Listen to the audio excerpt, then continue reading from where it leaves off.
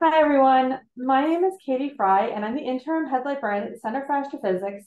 And I'm very excited to introduce our speaker for today's PHaEDRA office hours. And that would be Dr. Caroline Huang. She's a postdoctoral fellow here at the Center for Astrophysics.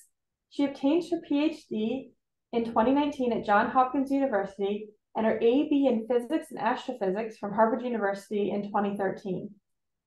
At the Center for Astrophysics, she works to understand the properties of stars in the last stages of their life and to use those stars to determine the distances to nearby galaxies in order to study the expansion rate of the universe.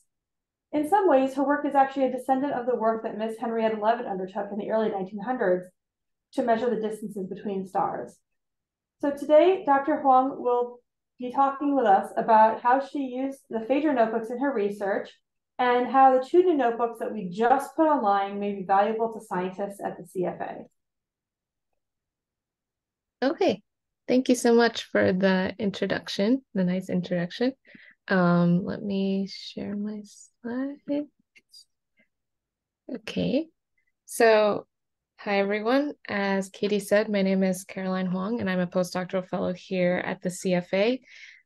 This is my first time giving a sort of historical-ish talk like this, so hopefully it's understandable. And I'm going to talk about some things that I've learned from using data from the PHaEDRA survey or from Project PHaEDRA.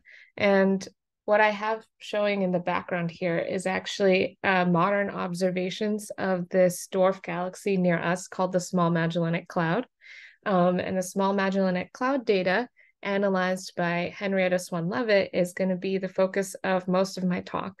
And towards the end, I'll also talk a little bit about things we want to do in the future with another star you may have heard of called Betelgeuse. Okay, so I'm assuming most Smithsonian Transcription Center volunteers are aware of this, but just so we're all on the same page, these notebooks, a lot of them were kept and written by the Harvard computers, which were women hired by Edward C. Pickering in the late 1800s and early 1900s that did a lot of what we call data reduction of photographic plates. So basically what that means is when we take pictures of stars, we can't then directly use those images to do research. What we actually want out of the images is maybe the positions of the stars and how bright they are and other sort of calculations that we can derive from the images. So these women were doing that job. And the reason why he hired women is because it was a lot cheaper than hiring men. These women were paid from like less than half of what men at the time were paid. And he needed a large number of people to do this job because already at that time, there was more astronomical data than could be handled by the number of astronomers. So their work was integral, even if they were sort of taken advantage of. But it was also, for many of them, the only way that they were able to actually break into this field. And so today I'm going to focus primarily on the work of Henrietta Swan Leavitt, one of these computers. I think she's the one, my mouse disappeared, so I can't point at anyone, but I think she's like standing towards the middle of this photograph. Okay, so a little introduction to Henrietta Swan Leavitt. So she was born in Massachusetts on July 4th, 1868. And she went to Radcliffe College, where she got a bachelor's degree. And after that, she became one of these Harvard computers, these women that were doing a lot of routine work, writing down magnitudes, which is how bright stars are, and where they were on the images and in the sky. So even though this work was very rote, a lot of them actually made huge paradigm shifting discoveries in astronomy, and Henrietta was one of them. But sadly, she died in December of 1921 of stomach cancer, and she didn't actually live to see the impact of her work, which would come just a few years later.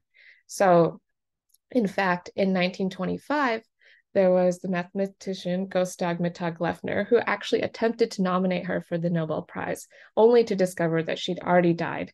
And of course, you can't win that posthumously. And Edwin Hubble, who himself is also a very famous astronomer, had also suggested that she should have won the Nobel Prize. But her colleagues were saddened by her death, not just because of her brilliant scientific mind, but also because she just sounded like a wonderful person. So in her obituary, they wrote that she had the happy, joyful faculty of appreciating all that was worthy and lovable in others, and was possessed of a nature so full of sunshine that to her all of life became beautiful and full of meaning. So that sounds like a very nice thing to write about someone. So we should remember that she was not only like a brilliant scientist, but also a great person. So I think recently more light has been shed on the work of these Harvard computers and also women computers elsewhere, with movies like Hidden Figures, which talked about the female computers that worked in the early days of NASA. And also for Henrietta Swan Leavitt, there's been a play called Silent Sky. So we do understand this context a bit better now, but I think we still often don't recognize just how good her research was. And that's what I hope to illuminate a little bit today. So given that the audience is transcription volunteers, I'm assuming that a lot of people got their introduction to Henrietta Leavitt through looking at her notebooks and her beautiful handwriting. So one of the notebooks that we specifically focused on was her notebook looking at the Small Magellanic Cloud, which is the galaxy, the dwarf galaxy that I showed in the background of my title slide. It's very nearby, and she was specifically focusing on looking at variable stars in this galaxy. So variable stars are stars that are varying in brightness, as the name suggests. Basically, they go from being fainter to brighter. And this is significant because stars all change, but most of these changes happen on such large time scales that we're not around to observe them. But for variable stars, these changes happen on small enough time scales, sometimes from seconds to days or years, that we in our human lifetimes can actually see it. And it happens on a large enough scale that we can actually measure it. So Henrietta was studying some of these stars that were varying in the Small Magellanic Clouds. And as you can see here, she was writing down what their measurements were when they were at their brightest and their faintest. And this is a picture of her at work, maybe even on this notebook. I don't know. I just thought it was a cute picture. Okay, so I want to show a video. I don't know if this is going to work, so you may need to be a little patient at this point. I'm going to stop sharing and then I'll go to my other screen where I have this video open. So the reason why I want to show this video is that in astronomy, we often have this issue that is going to be illustrated here. Can you see this black screen? Okay, great. Okay, one last time. These are small, but the ones out there, far away.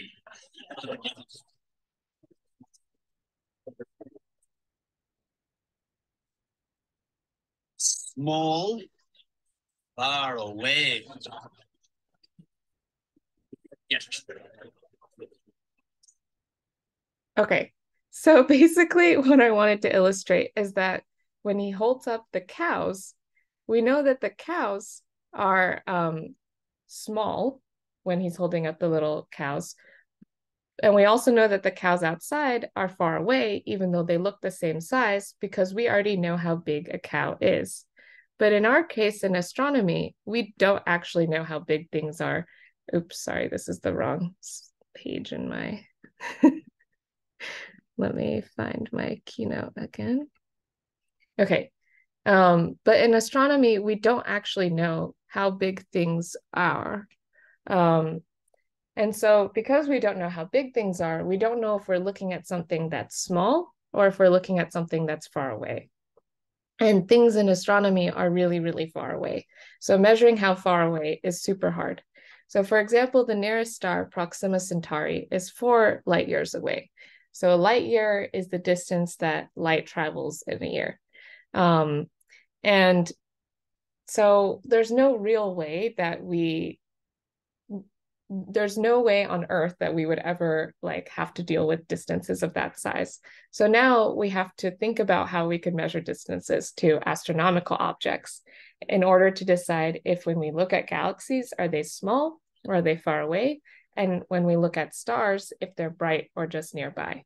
So knowing their distances helps us answer these questions. So on Earth, the way that we've measured distances to things that are kind of far away is basically through parallax or triangulation. And so this is a method that's been used for thousands of years. And without going into details about it, basically the idea is that you're drawing triangles and using trigonometric relationships to distant objects to figure out how far it is. So you usually are going to look at something from two different angles and measure how much it's changed and how far you've walked to get to that. And then you can derive with trigonometry how far away that is. So this diagram on the left is actually a sea island survey diagram from the Chinese mathematician Liu Hui in the 200s. And he's showing here how you can measure the height of this sea island, even though it's not nearby you. And so the first stellar parallax, that is applying this method to stars, was determined much later in the 1830s by Frederick Bessel. And the reason why this is because we needed telescopes. The stars are extremely far away. So in order to accurately measure these tiny angles, we needed something better than the human eye. And that wasn't possible before telescopes. So today our best stellar parallaxes can reach 16,000 light years. So they can easily reach to the nearest stars. But 16,000 light years is still much smaller than the distance between us and the center of our own galaxy, the Milky Way. So the center of our galaxy is about 26,000 light years away or so from us. So we can see that if we want to actually study things outside of our own galaxy, we need to be able to do much, much better than stellar parallax. So that's where Henrietta Leavitt's work comes in. So what Henrietta discovered was actually the first standard candle. And the standard candle is basically just the way the name sounds. So if we have something of a fixed luminosity, basically of a brightness that we know, then just like with the cow, we can tell if it's far away if it's fainter, and we can tell if it's closer if it's brighter. So that's what this diagram is illustrating. You have the same candle, but as you put it farther away, it's getting fainter. And now we know, based off of comparing the relative brightnesses, how far away that candle is. And next to it is a ruler showing the same concept, which is a standard ruler is something where we know its size and we can compare its size nearby and far away and figure out these distances. And so this is really useful because the stars that Henrietta Leavitt were studied, she found, all had a brightness that could be decided by, all had the same brightness. So if she could find this same population of stars in a farther away galaxy or environment, she would then be able to measure its distance by comparing the difference between that farther away galaxy and the nearby one. So we can see stars much farther away than we can see their tiny motions. So this is what allows us to go way, way farther than our own galaxy in measuring distances. So I mentioned earlier that parallax can reach about 16,000 light years. Using these standard candles that Henrietta herself discovered, we can reach, I think it's kind of hard because we don't actually use light years in astronomy, so I'm trying to convert it, like about 200 million light years away. So much farther away than we were previously able to reach. Okay, so there was some immediate impact of her work. Her paper with Pickering was published in 1912.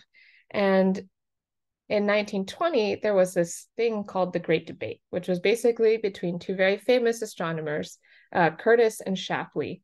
And this was about the size of the universe. They were trying to decide how big the universe was, because we really didn't know. And Curtis was on the side that the universe is much bigger than we think, and Shapley was on the side that the universe is bigger, but not that much bigger. So to go into what they were arguing about, in the middle is just an astronomical photograph. And this photograph is a negative, meaning that the brighter sources are shown darker and the background, which we're not seeing any light from, is bright. And we often show images this way because it's often easier to identify things than the other way around. But in addition to these point-like things that you can see throughout the image, which are stars, you also see some fuzzy blobs, and they call these spiral nebulae. So we know today that these are galaxies, but at the time, and so a galaxy is basically like our galaxy, the Milky Way, is composed of many, many stars. And there's other galaxies much farther away that are also composed of many stars. But at the time, Curtis thought that these galaxies were like our own Milky Way and farther away, and Shapley thought that these fuzzy blobs were actually part of the Milky Way, so much closer to us. So they were really debating how big the universe was.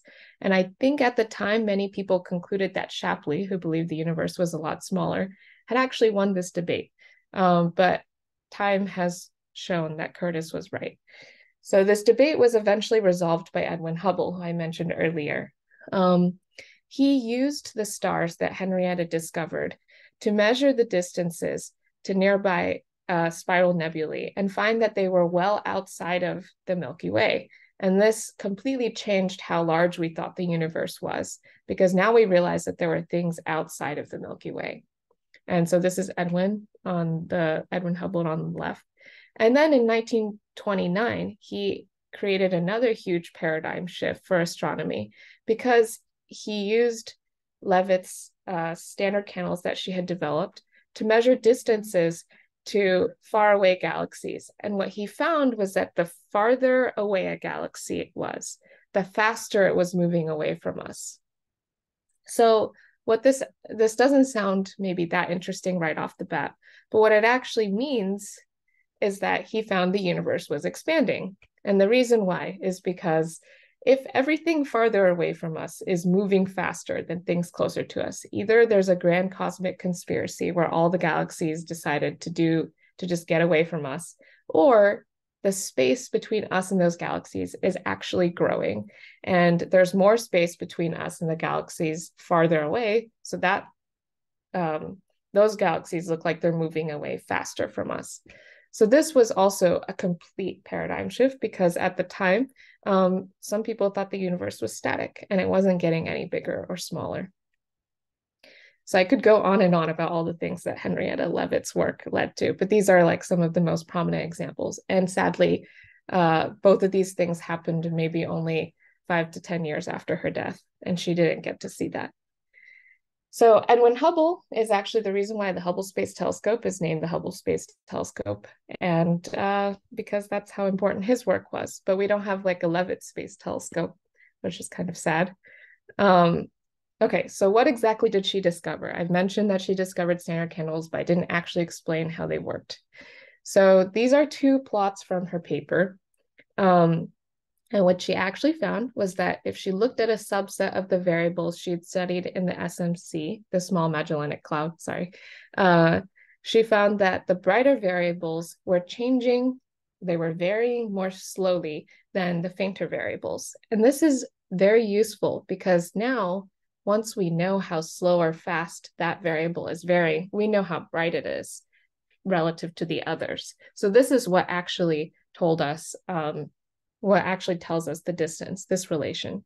So on the left, we have brightness on the y-axis, and for astronomers, the smaller the number, the brighter it is, which might sound weird. And then on the bottom axis is the period, which is how long it takes for one cycle of variation to complete. And this is measured in days. And we can see that, so these black points are her data, that the longer periods are brighter. On the right, we have the same data, except that on the bottom axis, it's in log period or log days for period instead of just days. And the reason why is because this shows a more easy to examine linear relationship. So these are plots from her original paper.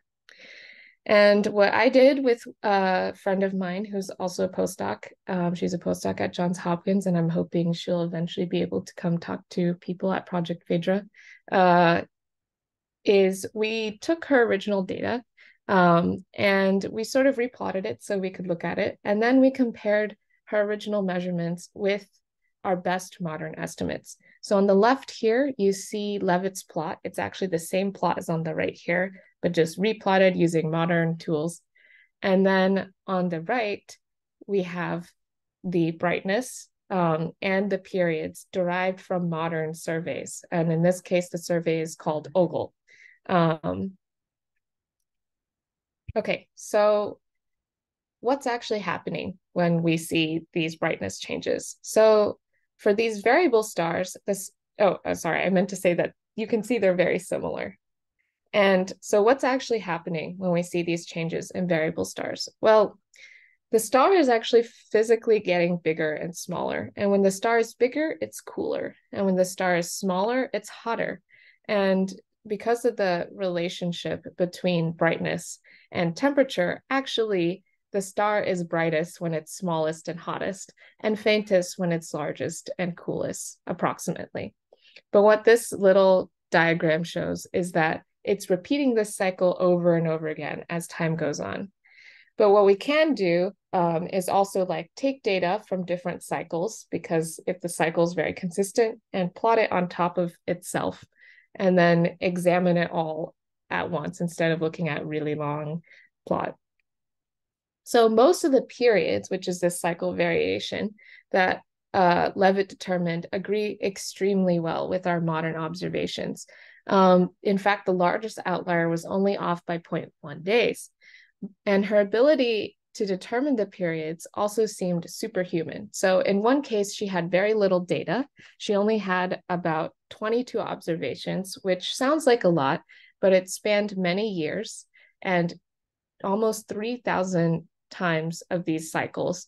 And yet she was able to measure the period to within 12 minutes when compared to modern observations. So that's absolutely incredible. And we're not really sure how she did it.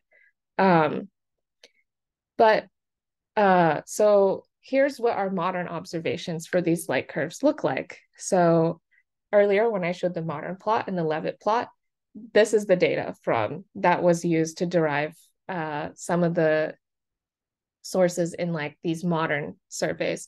So what you actually see here is tons of tiny blue individual observations that are so small that you can hardly distinguish them, and it looks like they're basically just lines that I've drawn here.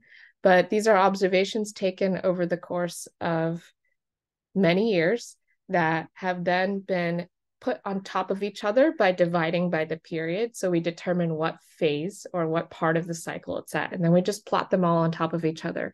And we can see that they all line up so well that you basically can't really distinguish, like, you can't distinguish them. They look almost like lines. So what this tells us is two things. One, that the periods of these stars are actually very well determined, because if we didn't, we would see them looking kind of fuzzy. And it also tells us that the periods of these stars are very stable, meaning that the periods are not changing, so that we were actually able to put all the data on top of itself, and it looks very consistent. And here's the data that Levitt was working with. So this is the data that actually this other postdoc and I went into the notebooks that Project PHaEDRA had transcribed, although we didn't know about the transcriptions at the time, so we transcribed these specific ones ourselves. And we plotted them as a function of their phase and their magnitude. And you can definitely see the variations in the stars. And you can see that there is consistency, because this was maybe like several decades of data and they all still sit mostly on top of each other. But at the same time, you can see that she was able to derive those relations working with much less information than we have today. And also, she didn't have computers that could help her determine the periods in order to know how to create these plots. So that's extra incredible. And because Levitt was so good at what she was doing, we actually decided to re-examine one of the stars, because her results were very different from, I mean, as far as her results go, they were very different compared to the other ones from modern estimates. So that was the case of this Cepheid called BZ-Tuck, or HV821. So HV stands for Harvard variable. And so in this case, we thought that she would do a particularly good job measuring the period of this star because its period is very long. And if you've been paying attention, the periods in the previous diagrams are mostly on the order of 1 day or a few days. But this star's period is 127 days. So it's varying very slowly. And she also had some of the most observations for this star. So it should be easier for her to measure its period. But instead, when we looked at her measurements, her results were very different, or they were off by a significant fraction of a day from our modern estimates, which is a lot for her. So we wanted to know why this was happening. And what we did was actually took some modern data and plotted it on itself. And the way I've plotted it here is that the red points are the oldest and the blue points are the newest. And you can actually see that from cycle to cycle, this star doesn't have that clean look that the other ones do. It doesn't, like if we go back to this slide, you don't really see any of that fuzziness, like all of the cycles, they just lie on top of each other. But here we're seeing that it sort of shifts. So at first we obviously considered if her period was wrong, but we actually couldn't find a period that was consistent with this star. So what that told us was that this star's period was actually varying. So there was no way she could have gotten the right answer because it was actually getting a longer and shorter period. And this is something that hasn't really been noted in the literature before. I could only find one reference that kind of suggested it in the maybe 80s, but that person didn't think it was a Cepheid because of it. So we know the classification is correct. What we actually know is that this star is experiencing changes in its pulsational period. So what I have shown here is what we call an O-C diagram. So we predict when we expect to see the star at its peak of its light curve, and then we compare it with when we measure that. And if these two agree, then we expect basically it'll all be zero. But instead, what we see is these points keep varying around everywhere. So that suggests an unstable period. Okay, so I'm going to end my section about Levitt there because I think that's enough. And also, I want the postdoc I've worked with to be able to share the parts that she's done as well, so I won't go into that.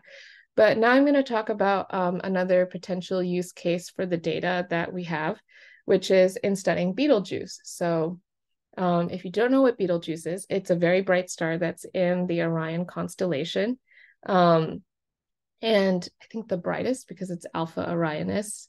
And it recently, in the past year, I guess 4 years ago now, underwent a very large change in how bright it was. So in January 2019, it was pretty normal. And then starting in December of 2019, it got extremely faint, much fainter than we've seen in 100 years of Betelgeuse observations. And this was very exciting to the astronomy community and to people in general, because they started to wonder if this star was going to be close to exploding as a supernova. And as it turns out, we no longer think that that's the case, but it was still a very significant change that we're trying to understand. And I've been working with some people here to understand this a little better. So one thing we can do with Betelgeuse is that Betelgeuse has, like the Cepheids I talked about previously, it's a variable star, but its variation is very inconsistent. So this is a plot from our paper earlier this year where we examined Betelgeuse data. So at the top, you can see it's a light curve, basically the brightness over time. And the data points are these black dots, and the fit that we used is this orange line. So we basically tried to fit the points to see what was going on. And what we found is that it's really hard to determine like a consistent period for Betelgeuse, which people had known before, but also after the Great Dimming event, which is what happened, which is this purple line, it seemed like its periodicity had gotten a lot shorter. And moreover, when we looked at the radial velocity, basically how the radial velocity is actually like how much the star is like moving closer to us and farther away from us, we seem to find that there was another period on top of this one that we're looking at. So the secondary period, which is called a long secondary period, is shown in the bottom here. There's this dashed green line. And as we can see, this secondary period is very, very long. So this set of data spans 11 years, but it doesn't even span 2 full cycles of the long secondary period. So 11 years is a lot of data in terms of astronomy, but it's hard to get longer baselines sometimes. So one of the useful things I think about this Project PHaEDRA data is that we can look at stars that are experiencing these very long secondary periods. And if there are records in the Harvard College Observatory notebooks that are fully reduced, as in like they've done all of these calculations to calibrate the data, we could more easily find a way to compare that with our modern observations and get a longer span of observations with which to study more repeated cycles of these long secondary periods. So that's part of our hope for these notebooks that Katie and Rhiannon have put up.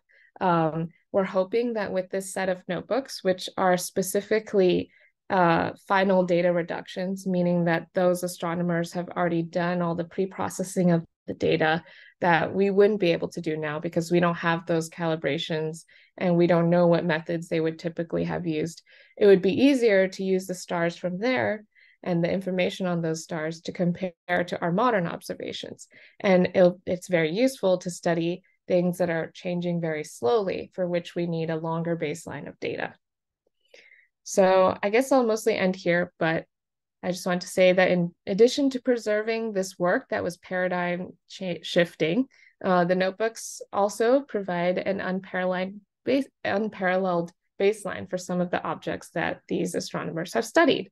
And so some of the applications I discussed today include maybe we can understand the evolutionary stage of Betelgeuse, like when it will explode.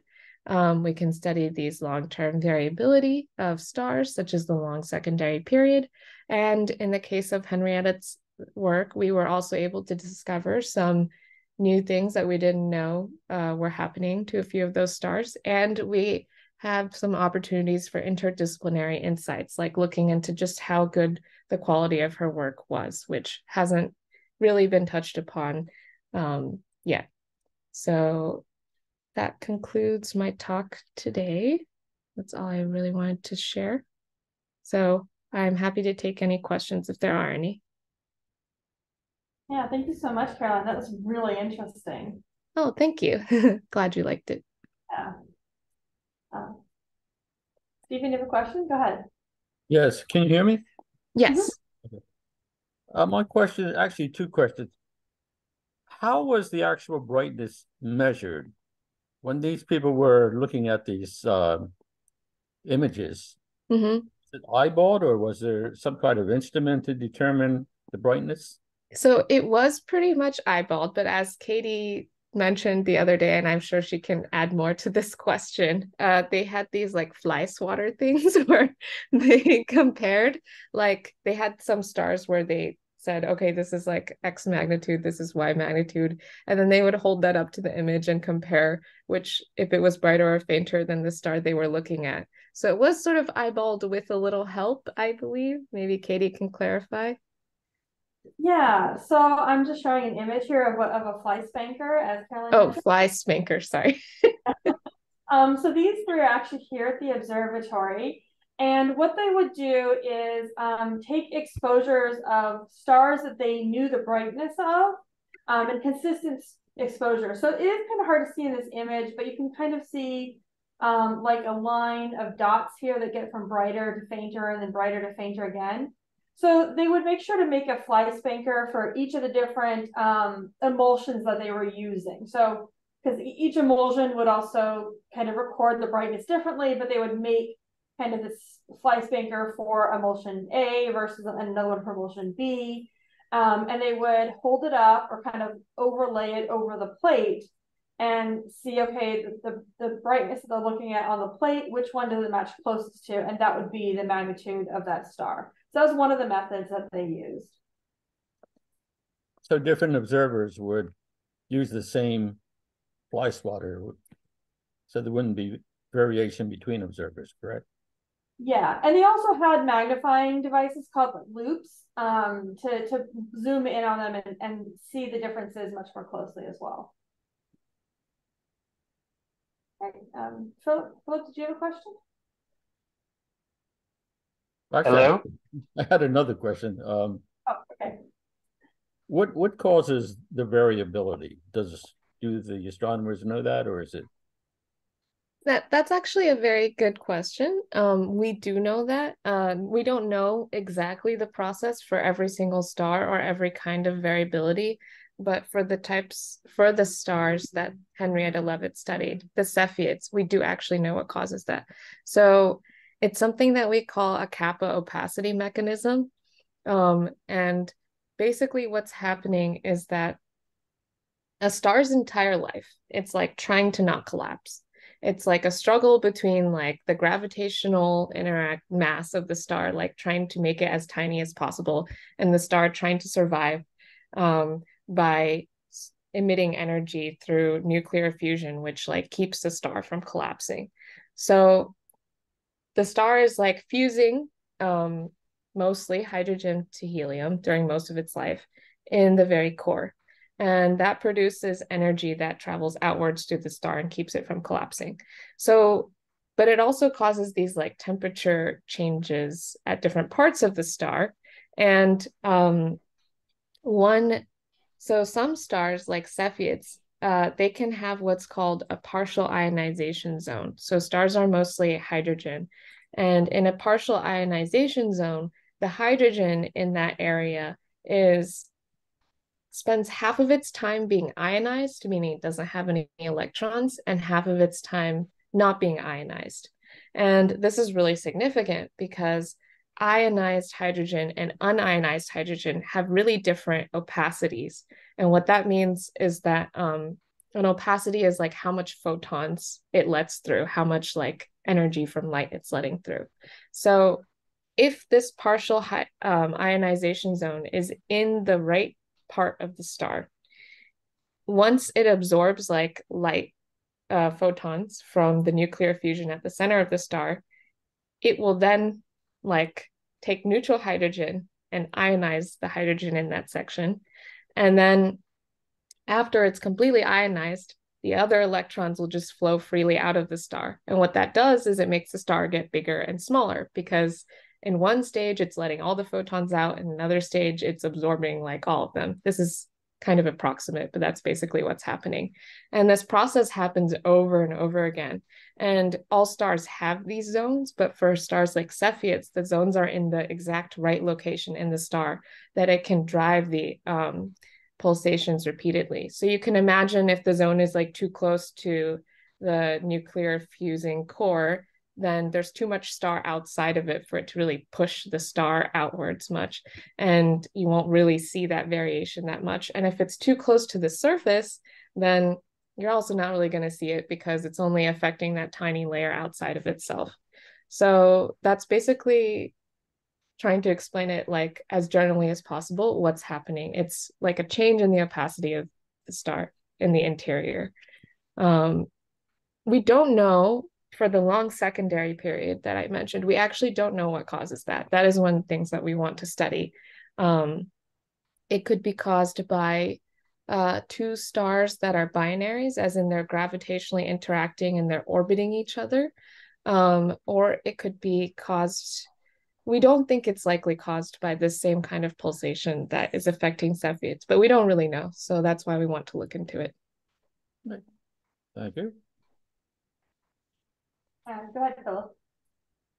Hello. Yes. Hi, Carolyn. Yeah. Okay. Thank you for a wonderful talk. Very interesting. Wonderful explanation.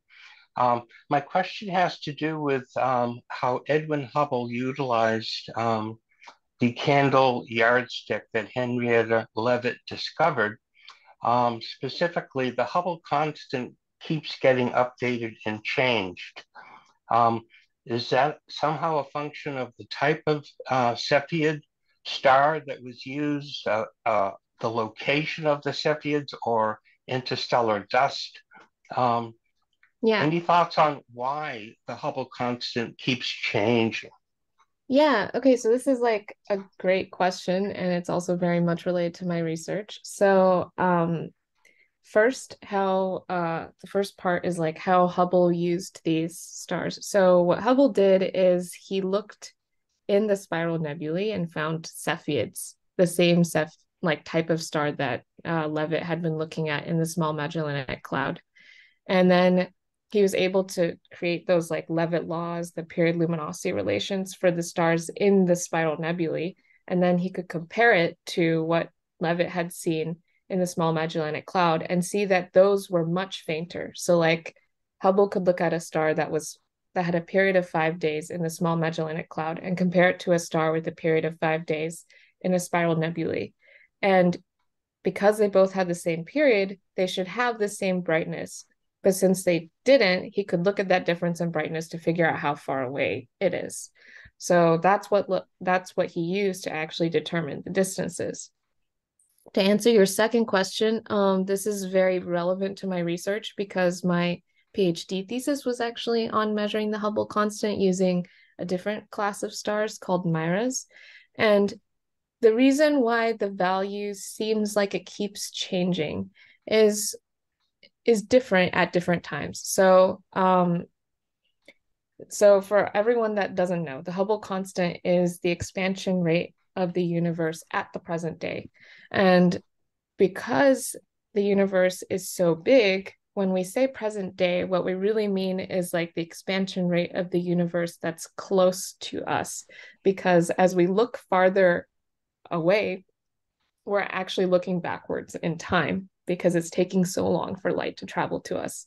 And so when people are trying to measure the Hubble constant, they're looking at the closest by galaxies to us. Like they're not looking far enough back that the universe is a lot younger than it is now. So that's what we mean by measuring the expansion today. And historically, there's been many remeasurements of the Hubble constant. And I think a lot of that was due to, like, at first, maybe not having the technique perfected, because even after the discovery of these standard candles, it takes a while to do it all correctly. It's a very difficult measurement and it requires a lot of really careful analysis. So initially, there was like a debate about whether the Hubble constant was 100 kilometers per second per megaparsec or 50 kilometers per second per megaparsec. But since the HST key project, which was like in the early 2000s, and that was led by Wendy Friedman, which they found that the Hubble constant was about 70 kilometers per megaparsec. And I would actually say that since then, there haven't been any huge changes in the measurement of the Hubble constant, not a factor of 2 like it was before then. And I think that's really due to the consistency of the measurements and how well they took care to understand all the possible systematic uncertainties that they could be dealing with. But maybe what you're alluding to is that now there's a debate about the more precise value of the Hubble constant. So there are some people, I've explained the way of measuring the Hubble constant using our local universe, but there's another way of measuring the Hubble constant. And that is by, instead of looking at our local universe, we study the CMB, which is the light that remained after the Big Bang. And based off of the CMB and assuming some model for like what the universe is made of, in our case, we assume that the universe's energy matter content is mostly dark energy. And there's also cold dark matter. So that's like what we call the standard model of cosmology. We have that, and then we have the observations from the Big Bang. We can sort of predict what the Hubble constant would be under those assumptions. And that gives, currently, it appears to give a very different result from what we measure locally. So my advisor, my PhD advisor, he has made the most precise measurement of the Hubble constant using Cepheids in the local universe, and it's about 73 kilometers per megaparsec. But if you use these CMB results, and their most precise measurement from the Planck team, then they get about 67, I think, or 68. So given the uncertainties on these measurements, which are both very low, this suggests a 5 sigma, which means like a 1 part in like 99.99999% like chance that these two agree with each other. So with this difference, that sort of suggests that, I mean, this actually does suggest that there could be physics that we're not taking into account that could explain the difference between these. So it's like a very interesting thing for people now, and that's called the Hubble tension. But there are people that like disagree that this Hubble tension exists, because Wendy Friedman, the PI of the HST-KEY project that I mentioned earlier, she has also remeasured the Hubble constant and gets a lower value. So, and she's doing that locally. So she gets a value that's kind of between Planck and what Adam Rees's group is getting. And for the most part, though, people seem to be finding this tension. I don't want to comment too much on it because obviously, like being semi-involved, I'm trying to be like as unbiased as possible. But I do think maybe there's so many steps involved in this process. People have to be really careful about what they're doing. Even using the same stars, like not everyone makes the same decisions in how the analysis is done. So that definitely causes some of the variation. But the reason why the numbers keep getting updated is that every year we get more data and we get better data. And then, you know, you go back and improve your measurement. And hopefully they converge on an answer eventually. But right now it's a little up in the air, I would say. Even if it's not new physics, which it does seem increasingly likely to be, then at the very least, it's a very complicated issue in astronomy that we haven't yet found the answer to, and is probably kind of interesting in its own right, because there's many other local ways of measuring distances that all kind of favor a higher number, and several ways of measuring distances in the early universe that all kind of favor a lower number. So if there is something that we're doing very wrong, there may be many things that we're doing very wrong that we haven't yet found out, or it could just be like an actual discovery. But I don't want to get into it too much because I don't want to like, yeah, bias or influence anyone. Yeah. Well, Carolyn, thank you so much. Wonderful talk again. Thank you so much. Yeah, thanks for coming. Okay, so I don't know if you wanted to say anything, Katie, but no, I guess we're about end of time here. Unless anyone else has any last questions, but I think good. Okay. So yeah, thank you again so much for the presentation. It was really fascinating. I think people will find it really interesting when we post it up on YouTube as well. And